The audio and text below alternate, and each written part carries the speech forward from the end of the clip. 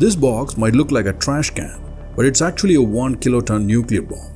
Yes, this is the Mk-54 SADM, simply called a suitcase nuclear bomb. But are nuclear bombs actually portable? If yes, why were they invented in the first place? What was the intended use? And are they still around? Let's find out. This is a little boy, the nuclear bomb dropped in Hiroshima.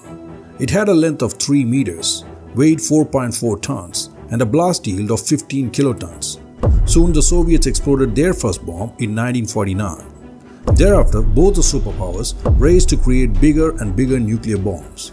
Tsar Bomba, the biggest nuke ever created, was 8 meters long and weighed a whopping 27 tons. Initially, the US and the USSR focused on what is called strategic nuclear weapons, which was intended to destroy entire cities. The nuclear war works on the principle of MAD, or mutual assured destruction.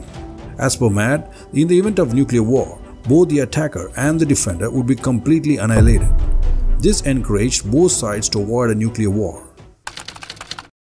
Over time, military strategists began to explore the use of nuclear weapons for non-strategic or tactical purposes. So the US Army in the 1950s created the W-54 nuclear warhead.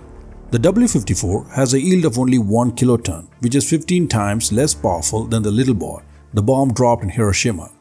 The W-54 was to be fired from M29 Davy Crockett recoilless smoothbore gun. By the end of the 1950s, the US developed the Mk-54 SADM, which was a first suitcase or backpack nuclear bomb.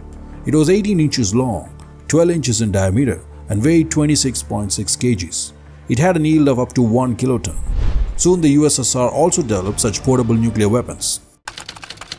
So what was the purpose of this bomb? A KGB or a CIA agent was to carry this bomb and sneak into an enemy's location either by foot or can be airdropped. The target can be an Air Force base, command center, etc. The agent would then set a timer on and escape. The timing is between 5 minutes to 24 hours. As the timer goes off, the bomb will explode, rendering a tactical blow to the enemy. Stanislav Lunev was a senior Soviet intelligence officer who defected to the West. Mr. Lunev revealed that the Soviet Union created a suitcase nuclear bomb called the RA-115. RA-115 weighed approximately 25 kgs. The KGB smuggled these suitcase nukes into Europe. The KGB hid these bombs at classified locations all over Europe. The RA-115 can last for many years if wired to an electric source. It also has a battery backup. The RA-115 can be remotely activated from Moscow in case of a full-scale war. Lunev also stated that the KGB smuggled this bomb into the US through the Mexican border. The Soviets even had a strategy to poison the Potomac River with chemical and biological weapons, targeting residents of Washington, D.C. in the event of a full-scale war. After the Cold War, both the US and Russia began to cut down on their respective nuclear arsenal. The US destroyed all its suitcase nuclear bombs, but Russia found many of their suitcase nukes missing. On 7 September 1997, Alexander Lebed, a former Russian Security Council secretary, in a TV interview alleged that as many as 80 suitcase nuclear bombs are missing. It was lost during the chaotic times in the aftermath of the fall of the USSR. This shocked the world. Even though the Russian government has officially denied this claim of Mr. Lebed, it's very much possible that these highly portable 1 kiloton bombs could have been smuggled out of Russia by corrupt Russian military officers for money.